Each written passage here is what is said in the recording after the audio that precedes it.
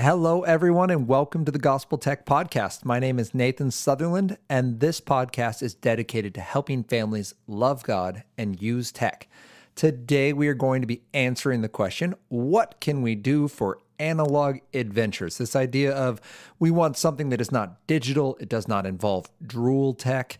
So what do? How do we find something that's engaging, that lines up with our kid, that we can fit into our life, that actually fits like our time schedule and the space we have in our house, right? Like how to make it practically work? Because it's a great idea. Of course, we want our kids to have really fun things that are healthful for them, but how do we find it? So we're going to answer those questions today. The general idea of this being, I want you to be encouraged. There are really cool real world experiences that your kid can participate in, that you can even do with them sometimes, that really extend who they are and who God has made them to be, rather than simply maybe distract them from that. So with no further ado, let's get this conversation started.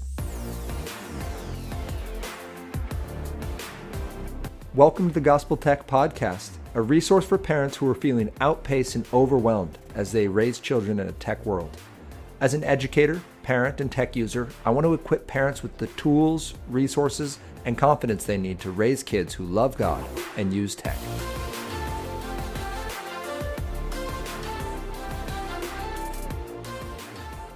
Thank you to everyone who has made this podcast possible. If you have liked this podcast, if you have subscribed to it, if you have reviewed it or rated it, thank you. If you've shared it with a friend, thank you. And if you have not, and you have listened to maybe more than 2 or 3 of these podcast episodes, would you consider doing that? It helps people find us. It helps this resource reach more people. And that is our big emphasis for this year, is extending the work of Gospel Tech to more people who need these resources, who need to hear the gospel, and who need helpful resources to equip them so they can raise kids who love God and use tech, so they can raise healthy youth really in a tech world, right? That's our focus. So thank you for helping us with that. We did just finish our big fundraiser of the year. This is it's an interesting thing because here in the Northwest, the COVID rules are kind of developing, but this past week, things were still open. And we were able to hold a live fundraiser. That's amazing. And I just want to share, I guess, a blessing of what the Lord has done. We brought a bunch of people in. We basically didn't get to see them at all in 2020.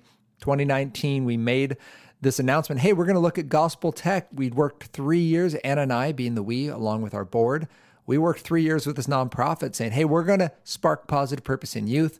In 2019, we came out and said, that's going to look like Gospel Tech. That's going to be our focus right now. And then the world shut down. And so we got out in front of these people and we said, hey, here's what we've done, right? We have a website in gospeltech.net. We have an online workshop and a workbook to go with it. If you go to gospeltechworkshop.com, or if you just go to gospeltech.net and go under resources, you'll see it there. It's a really helpful tool to help families build a tech framework to understand, how do we apply the gospel? We have a podcast, we have social media, and we're developing new tools, and we have some really cool announcements pending. I don't usually tease stuff, but I am going to tease this because our new focus is continuing with our live workshops. Okay, that's our first thing we're going to do, is keep equipping families to love God and use tech, and that's done in person. So if you know a church or a school who's interested in a resource like that, you can contact me, Nathan, at gospeltech.net. We are traveling. We are opening up kind of our window because we're in a spot where we can do that now, thanks to generous donors. We are going to be teaming with like-minded organizations. We have a bigger organization than us who wants to bring us on as their tech arm. We're excited to announce that, but it's probably a few more weeks, probably like middle of September, late September, when that's more formalized. But we are in conversation to basically reach more families in that venue, and we're really excited about that. And then the third is teaming with schools and churches. And the schools and churches that we will be teaming with here locally in the Northwest, it's all about culture change. It's more than just, how does Nathan come in and fix our kids in an hour, right, with this workshop? But how do we extend this conversation from this is good stuff to do to this actually makes sense? Like these are Christian schools, so they are Bible-based, and how do how do you actually apply the Bible, right? Like, how do you live it out in faith, not just in rules, not just making new little Pharisees who are self-righteous, but actually making humble followers of Jesus who love God and use tech because of their love of God rather than loving tech and using God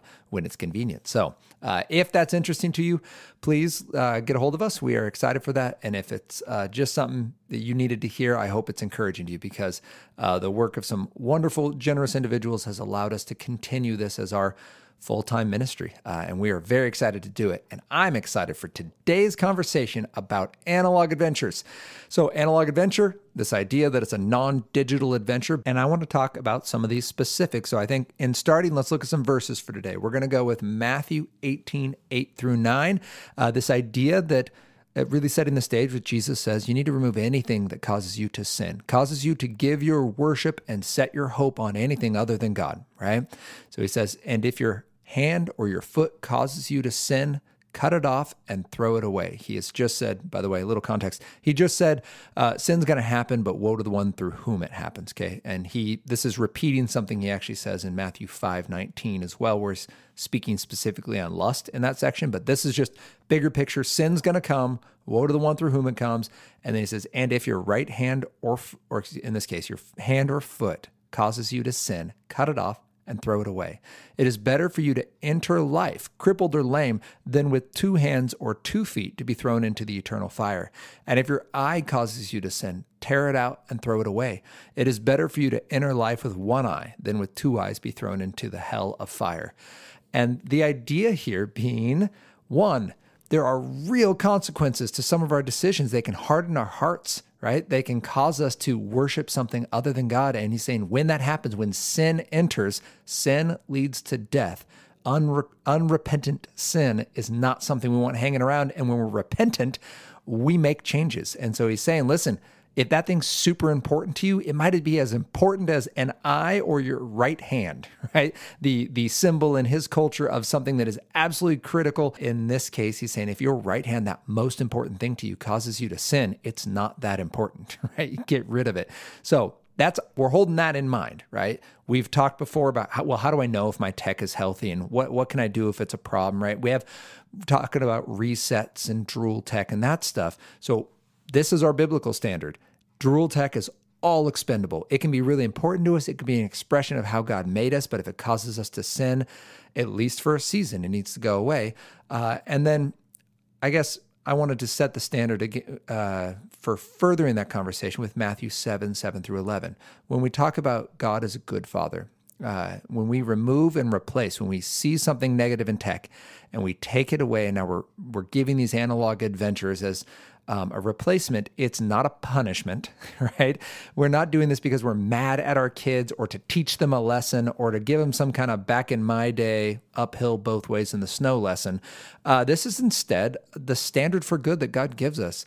Jesus tells us, ask and it will be given to you. Seek and you will find. Knock and it will be open to you. For everyone who asks receives. And the one who seeks finds. And the one who knocks it will be opened. Or which one of you, if your son asks him for bread, will give him a stone? Or if he asks for a fish, will give him a serpent? If you then, who are evil, know how to give good gifts to your children, how much more will your Father who is in heaven give good things to those who ask him? And this is, again, Matthew 7 through 11. And I love this because this is our standard for parenting, right? It's God. So God is our standard for good, and he's also our standard as a parent. And he's like, Jesus is saying, if you know how to give good things to your kids, first of all, assuming we do, and saying like your kid asks for something that is helpful to them, it's beneficial, it's keeping them strong, it's keeping them safe, like you're going to give those things to your kid because you delight in giving them good things, right? So if you do that, think about what God does for you, because God doesn't just give you what you ask for, God actually gives you what you need. And this is what we can pray into as parents. We don't just want to be giving our kids things that are good or not that bad. We actually want them to be having the things that make them the most aware of who God is, help them see God the best. And sometimes that involves taking things away, and sometimes that involves giving them great things. So just keep that in mind. That is the standard we have. We are going to ask God for the wisdom. We are going to ask God for new hearts. We are going to ask God that he would regenerate us and help us love our children as he loves them. And out of that, when our children ask us for stuff, we're going to say yes to as many good things as we can. In fact, even when they ask for bad stuff, some of our kids are going to ask for a snake, right? And we're going to go, no, but look at this really good fish, right? I want you to have that. It's going to help you. So that's what kind of is my mindset in heading into this. So we have these analog adventures. They're real world adventures. First question is, how do you find one, right? Like, great. We have this idea. Of course, I want my kid to do something awesome, but how do I find it? I will say there's kind of one of three ways to find this. We're going to look at, I guess there are three parts of the same idea, but interests, passions, and giftings. I'd say these are different facets kind of the same concept, but basically your kid has been made by God to find delight and joy in specific things and really to be gifted in a certain way. Just in looking at my own children, right? I can see that as 7, 5, and 2-year-olds, there are certain things that are unique about each of them that God has wired them a certain way. So for Owen, he has a love of structure and order. Like his brain gets happy when structure and order happen. So he's going to have certain activities that line up with that. With Henry, he loves being funny. Like his entire world revolves around doing funny things, making people laugh, and he just loves that. And for Hadley, she loves anything that involves people or animals, which seems like a broad category, and it is. If she walks into a crowd of strangers, she's happy. If she sees a cow on the side of the road, there are shrieks of joy. So their activities are going to differ because of that. So when we're thinking of these activities with our children and for our children, involving this conversation and be like, well, what do you love to do? Or even in the negative activities, hey, I see you love that game, but we also see some negative output, or we see you love social media, but we're seeing negative reset impacts, right? Your relationships and responsibilities, your emotions, sleep, enjoyment, your time, thus impacted by this, technological output. So instead, like, what about that makes you tick, right? That's what we want to get down to. So for Owen, he loves scheduled time when he can do something like Legos with his cousin. Sometimes it's live, sometimes it's over Zoom, but he lives for that, right? Like he loves that. It's a specific time of the week. He can look forward to it, right? There's parameters. Legos have rules. Like he loves that. For Henry, he actually loves to go out on dates. So like, Anna or I will take Henry out, and he wants to go out for ice cream, and he wants to like tell stories and just be silly. Like that's what he wants to do. Desserts very well may be his spirit animal. And Hadley, right, it can be anything from visiting a zoo to a farm to honestly walking into the pet store. Like she goes nuts when she sees the 20-foot tall animal pictures. Like that's something she loves to do. So we just keep that in mind because the same activity is not going to work for each kid. And the purpose of these, I think, just want to drill this home, is to be able to find things that help our children find joy. God has designed them a certain way, and the more they can tap into who God has made them to be, and the more they can recognize, man, I've been equipped with certain gifts and talents that God wants me to use for His glory. Right? That's Ephesians 2:10. We've been saved for good works, and these good works are going to involve our strength. They're going to involve the way we're made. We're the body of Christ, and we all are different parts of the body with different skills. And that doesn't mean don't do something just because you're not good at it, or just because you don't feel like it or feel quote unquote called to it. There are things we're all called to: sharing the gospel, making disciples, loving our neighbor, loving our enemies. We're called to those things. It's not just whether we feel like it. But within that, there's a lot of ways to love your neighbor. There's a lot of ways to love your enemies. We're going to forgive them with the strength we're given in Christ, and then we're going to act our love out in certain ways, and that's going to involve what we're talking about right now. So this is not, here's what analog adventures are not. They're not the back in my day lessons we're trying to teach our kids. This is not a way to trick our children into hanging out with us and doing what we like to do, and it's not a way of forcing our children into doing what we want them to do, right? I will give an example done well. My dad loves golf. Growing up, my dad still loved golf, and I have never clicked with golf. So he would take me golfing. He enjoys golf. It's a way we would hang out even into adulthood, right? Take me on beautiful golf courses. They're great. They're lovely. It's just, I'm terrible at it. I'm not good. And I fatigue out pretty quick on golf. And so it's not a regular thing we do. We maybe go once a year. I think it's been a couple years at this point, thanks to COVID, since I've been golfing. But my dad was okay with that, right? He didn't force me into being a golfer. Instead, he encouraged me to go take other courses and other sports and other classes. And I got really into wrestling and football, and that was fun for me. My son Owen actually has shown a propensity to love golf. And so I'm actually encouraging him to take that up, right? We're taking him out. He'll go to the driving range. He actually appears to be quite good. And that's awesome. Good for him. It's not something I love to do, but it's something that he likes. There's lots of rules and order in golf, and there's lots of opportunities for growth. So I'm going to encourage it. And it's not just on sports. My mom was a firm believer that we should all learn an instrument. So me and my 4 sisters, we all took piano lessons, and we had to take them through elementary school. And it was pretty painful for me. 20 to 30 minute lesson is brutal, right? That's very hard for me to do. I never remembered to practice. Even when I did remember, I actively fought it. Whereas, right, by the time I became a middle schooler, I quit that. My mom didn't say, well, you have to go play an instrument. Instead, she encouraged me to try something else. I got into choir. I enjoyed that. I was okay at it, and ended up getting into school musicals and stuff, right? Because it's more social. It's not me playing by myself. It's me practicing this art form with other people. And yes, there are pictures somewhere out there of me wearing lederhosen for the sound of music, but that's not the point. The point is, my parents displayed really, really well what it looks like to encourage our kids in pursuing analog adventures. It's not picking something we wish they would do and telling them they're going to do it.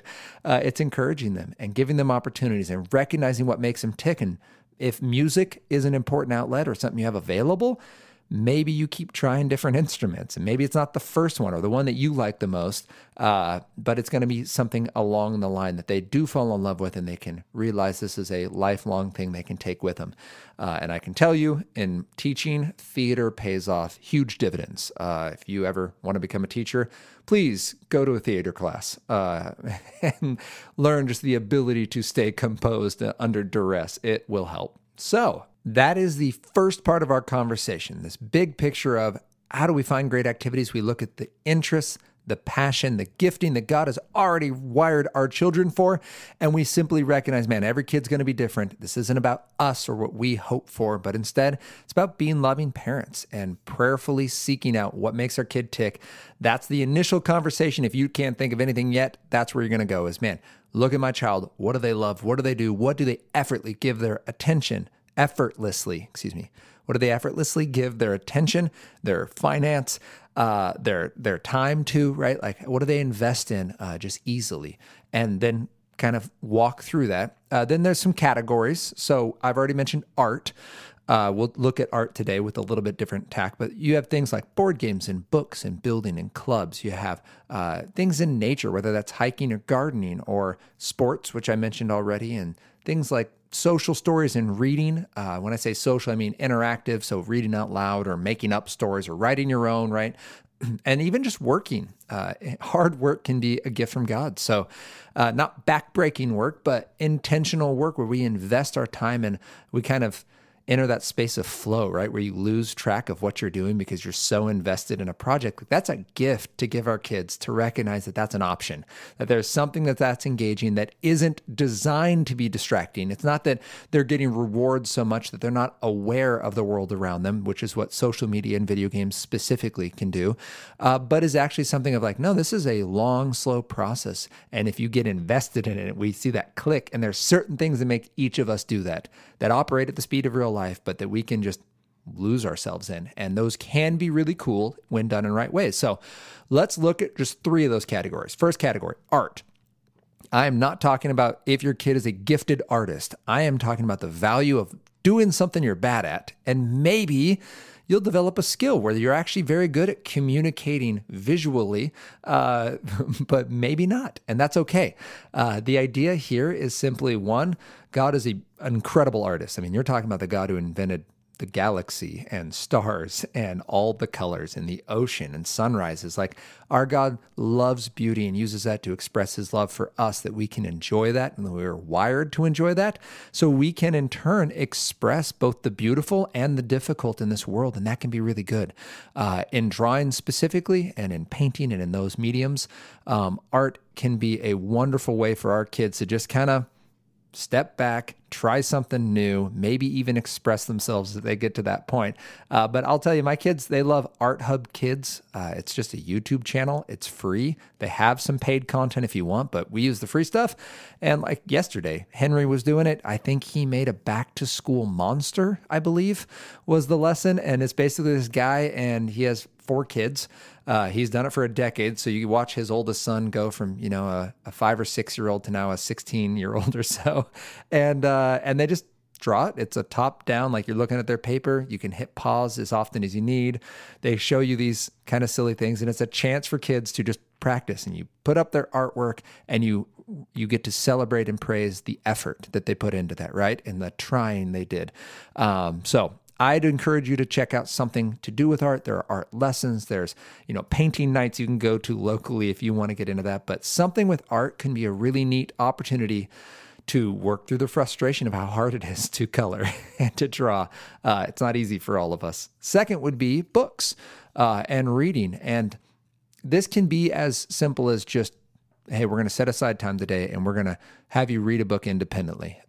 Some younger kids, that's not going to work. So maybe it's an audiobook while they play with blocks or they do a drawing or something, right? Like maybe it's some combination of activities, or maybe it's a read aloud and you're doing this in the middle of the day. You're doing this before bedtime. But books are an amazing way to build vocabulary, which is one of the number one indicators for success academically. But it's also an opportunity for our kids to build empathy, or our kids to build a sense of wonder and getting stories that help them understand those things in a positive way. There are some stories that aren't worth hearing, okay? So we're not saying that. But especially as your kids get older, there are big concepts that are hard to learn just from facts. Like, well, this thing happened in history, so know it. Like, okay, but that doesn't really help me connect with the humanity of that story. And so there are great stories, both fictional and nonfiction, that do a wonderful job of conveying a greater sense, I'm going to use this word, truth, but that reflects the truth of who God is and what God says is true about us and our world. So it can be as simple as little picture books. So like our kids love How to Train a Train or Goldfish on Vacation or anything by Richard Scarry, or actually Calvin and Hobbes. Now, I can't blanket suggest Calvin and Hobbes for you. I don't know your family. Calvin is an incredible rude little punk, but it's also genius. My kids belly laugh, and I get like these aha moments reading this, 30 years later, because I'm reading the original Calvin and Hobbes books I had growing up. And man, deep thoughts some evenings. I'm like, oh, that's true. That is what happens with marketing. Like he has these really insightful views on kind of how our culture works and how we choose value. So they can be simple books like that. There's books for kind of younger kids like Paddington Bear or Charlie and the Chocolate Factory, Matilda, Fantastic Mr. Fox, Winnie the Pooh, Mouse and the Motorcycle. Lots of just fun stories that are fun to enjoy with one another. And if you're into audiobooks, there are great options. My boys are into Narnia and The Hobbit, which probably is heavily influenced by their nerd dad. But the point is, we're picking stories that align with our family expectations, that reflect the wonder and the awe and the adventure of what God's calling us onto and into, and then that are safe for their hearts and minds. I'm not going to expose them to maybe even some stories I enjoy that just aren't helpful for 5 and 7-year-old brains. I'm going to forget what it's called, guys. It's the I Lived Through series. I Survived. It's called I Survived. And it's like, sometimes it's I survived a shark attack, or I survived this, Pompeii. But just do know that whatever you read on those, they can be really traumatic. There's the I Survived Titanic one. And there's definitely a part where like some people get like locked in the lower class quarters where they're like not the rich people, and then they just get like stuck there, and then the ship goes down, and our kids are like, what happened to those people? And we're like, oh man, didn't see that coming. So maybe pre-read the I Survived, I guess. But books can be an amazing option as well, to do together, to do alone. 2 books if you need resources. And you're like, great, those book options are great, Nathan, but where else can you go? Honey for a Child's Heart and the Read Aloud Revival. Read Aloud Revival has social media content as well that you just kind of will post book lists seasonally, or you can subscribe and get like regular monthly book lists sent to you. So some options for you. Board games would be a third adventure option. And board games are awesome because they happen at the pace of real life. They engage relationships. Very few games are solo play. They improve frustration tolerance, right? This ability to handle just when things don't go your way. That's actually a study and an article written by Regine Galanti. And they do build what we would call pro-social habits, right? The ability to take turns, the ability to talk out feelings with another, to really delay gratification and to really handle anxiety. Like you're constantly in this tension of you don't know how it's going to end. And those are all good things. So board games are not just a bias that Nathan loves board games. They actually have a lot of research showing they can be really beneficial, and they don't have the constant stimulation of a video game, but you can get a lot of the fun. That being said, please remember, parents, the board games aren't magical. They don't make it good just because it's a board game. There are games that are not worth playing. Please make sure whatever games your kids play line up with your family expectations. So here's a few. Let's run through them. First, for young kiddos, something like Hi-Ho Cherry-O, which Hadley actually can play. You spin a little dial, get a color, and you get like these little fruit, right? And place them in your bucket. And that's it. That's like literally the entire game. Or the dog eats the fruit. That's your option.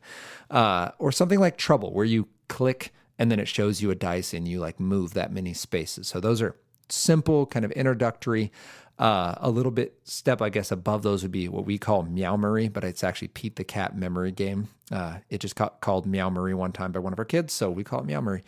And it's literally just memory, and you have all these multicolored Pete the Cat pictures. So something, they have Ninja Turtles, they have, Moana. You can get memory in any theme you desire, so you can find that, and that's also fabulous and can be played with kids. 3-4 years old, they can start to pick up on this idea of Hadley does it, she just can never remember where the other one is. But Henry and Owen, both in on it.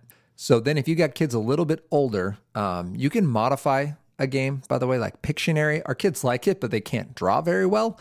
So they love to just have everyone draw the same picture, and then we just compare. So we literally set the little 1-minute timer. We give whatever the thing is. We let each kid pick a thing off the card, and we read them for Henry, right? And we're like, all right, you're going to draw a bear at a picnic. And then like everyone draws that together, and then you pass around your example, and they really enjoy that. So the beautiful part about board games is you only have to follow the rules you want to follow. House rules are a thing. So Pictionary is great. A game called Dixit, where you basically have these cards that have lovely little pictures on them, and then you try to get people in the group to guess what the picture is with a one-word clue.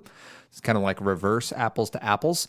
I would say some of the pictures in that game are a little dark. Like there's one that has like a shadow of a werewolf that kind of freaks the kids out. So just keep that in mind. I love the game Dixit. I think there's 4 different versions out now. So just when you buy the game or when you use it, just make sure you flip through the cards first. And if you have older kids, maybe 10 and up, code names, there's nothing inappropriate about it, but 10 and up because you have to know what all the words on the board are in order for the game to work. But another like you're working as teams trying to get people to guess what these little clue words are. Very fun. Some unique games. This is a wider age range. Azul is where it's a really quick play game. You're trying to build a mural using these little colored tiles. Wingspan, you're trying to start a bird sanctuary, and the artwork is beautiful. Ticket to Ride is good for basically anyone 5 and up. You're buying tickets around the United States or Germany in Europe if you buy that version. But you get points for completing trips. Downforce is a really accessible racing game. I played it with a bunch of nieces and nephews this summer. Ages probably 7 up to 17. And it was a hit. Everyone loved it. So it's you're like a little Formula One car. And you race around. It's quick play, though. Like you can play it in under a half hour. and Carcassonne is a great like group puzzle game. So these are all options. The only reason I gave you specifics is people think board games, they think Monopoly. And by the way, I just replayed Monopoly for the first time in a couple decades. Oh my goodness, there are no games built like that anymore. Like Monopoly, when you lose, it's not because the cards made you lose. It's because someone sitting at the table bludgeoned you until you had to forcibly sell your possessions and give them all your money. Like that game is really, really rough. So that's not what board games are anymore. If you're thinking board games and Monopoly, please give them another try. Because while I really enjoyed losing in Monopoly this year, it felt very personal. And I was like, oh, this is why people fight all the time. I forgot. So those are great games. I will suggest just one more. I had a friend come to me like, hey, my kids are super into Star Wars. What should they play? And I'm sure you've noticed if your kids are into Star Wars, everything Star Wars is like 50% more than other things of the same variety. So Star Wars board games can be very spendy. If you want an inexpensive version, you need kids probably kind of 10 or older to be able to handle this, but it's called Edge of the Empire. It's a pen and paper tabletop game, okay? Which if probably the closest example people will be familiar with would be something like Dungeons and Dragons, except it's Star Wars. So there's no magic, and there's no like demons or anything. There's just Star Wars. Star Wars has done a great job of keeping their content pretty clean. So my suggestion to this dad was, hey, you've got a kid in 8th grade. You've got a kid going into high school. They're old enough to make up their stories. They can handle the rules. They can play this with friends. It's a very low buy-in cost. Like the stuff you need, you can spend tons on it if you want, but you just need a pen, some paper, and an imagination, and like you can run with it. And it is very fun. I'm actually playing it right now with my kids. Owen and Henry, 5 and 7, can handle it. Although I have to make everyone robots for Henry because when given the option, Henry goes in Han Solo style. He just lasers ablazing and does not ask many questions. So we had to modify that because I'm like, all right, we still got to make this line up, buddy, with what we believe. What we believe. You can't just walk into rooms and blast everybody. All right. Fun facts. So anyway, that it is fun and it gives you opportunities to talk that out. Be like, interesting. Like I know that happens in a lot of, adventure movies and stuff. That's how people handle their problems. Let's talk about that because there are other ways in that game. Like you don't have to have a weapon. You can just, work it out other ways. So keep that in mind. I guess what's important to note here though, to finish up this conversation of how do we find analog adventures? Well, we find them because our kids' interests, passions, and giftings. There's lots of big picture categories. We talked about art, books, and board games. And the kind of idea here, though, is just because it's analog doesn't mean it's healthful or helpful, right? There's plenty of books, there's plenty of games, there's plenty of art that is not going to benefit your child. So we do want to make sure we line up with Philippians 4:8 as a standard of what's good. And we want to make sure we celebrate what God tells us to celebrate, right? What Galatians 5:22 verses 5:19, right? We want the fruit of the Spirit, not the fruit of the flesh, to be encouraged and to be borne out from our actions and the things that we're dedicating our hearts and minds to. So just keep that in mind because right now, let's get down to some brass tacks. How do we make it work for your family?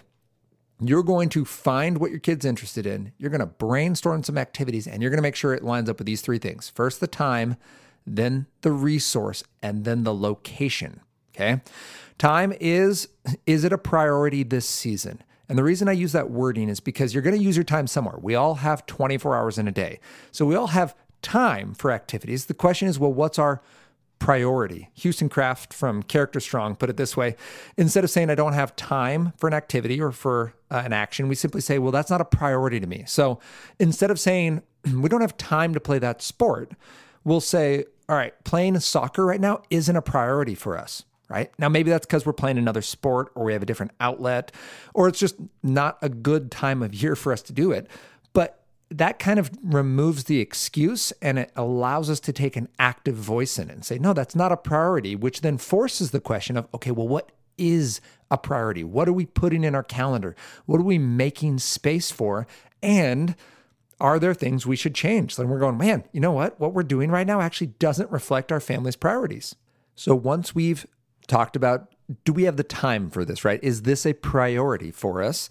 Then we go, all right, well, does it line up with our family's budget, right? It's awesome that we want to go do this really amazing activity. But in this season, even if it's a priority, this is really important to us. We just can't afford to do it. We got to save up for that. So keep that in mind. That is something we need to take in. We're going to count the cost of these activities so that we can make an intentional investment in that. For our family, right, that would be, we have lots of friends who love to go skiing, but for us, that's not in the budget right now. So what are we doing?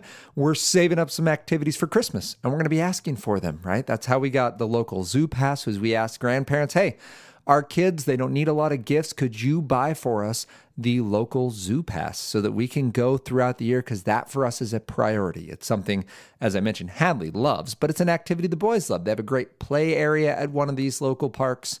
And our kids can go out there and play for a couple hours. We can do that with friends. We can get outside on the rare Northwest days in the fall, winter, and early spring where that's an option. And it is a great opportunity. So that's something we're thinking with money. We recognize, well, we can't do it, but we want to do it. Or and then location, location or specialist. So we make sure we have time priority. We make sure we have money priority. And then we have the location. So Owen loves this Young Life event we used to do called Battle Club, where basically get giant foam swords, shields, bows and arrows, spears, and you go out on a field and you just play tag, basically, right? Super fun, but we haven't been able to do it because of COVID. So he is really excited about figuring out where this is. So we're making it a priority. Now, it takes a lot of space. We can't play it in the concrete cul-de-sac outside our house, but we know that schools nearby allow you to rent their fields for relatively cheap. It's like, I think, $20 for an hour or something. So for a fairly small amount of money, we can go out, we can take all this equipment, and we can go have some fun with friends and have a good time. And that's the kind of analog adventure that Owen would enjoy, right? It's something we can afford, and that's something I want to say yes to, right? Because it fits the priority of time, of money, and we have a location to do it. So keep in mind as we talk about this conversation today, we have made sure that first, we're removing anything that distracts us, because if our tech is unhealthy, right, our hearts will become unhealthy. So we want to make sure that that's the first thing. And the goal of it is to love God with all of our heart, soul, mind, and strength. And out of that, we're going to say yes to as much as we can because we love our kids. And we're going to ask God for the wisdom and discernment for how to say yes. If they ask us for stuff that's not helpful, not healthy for them, we're going to say no, but let's look at this. We're going to do that by looking at their interests, passion, giftings, right? What makes this kid tick? Then we're going to look at all sorts of analog adventure options, right? These things that happen at the pace of real life that are pro-social, and they are going to build life skills that our kids will be able to take with them and develop parts of our kids that are going to help them reflect more of who God's made them to be. And finally, we're going to make sure we have the time priority, we have the resource, and we have the location or the specialist. Like, there's some things that I don't know how to do, but I can send my son to piano lessons, or I can send my daughter to, right, a specialist in dance or gymnastics, which is what she's going to be getting into.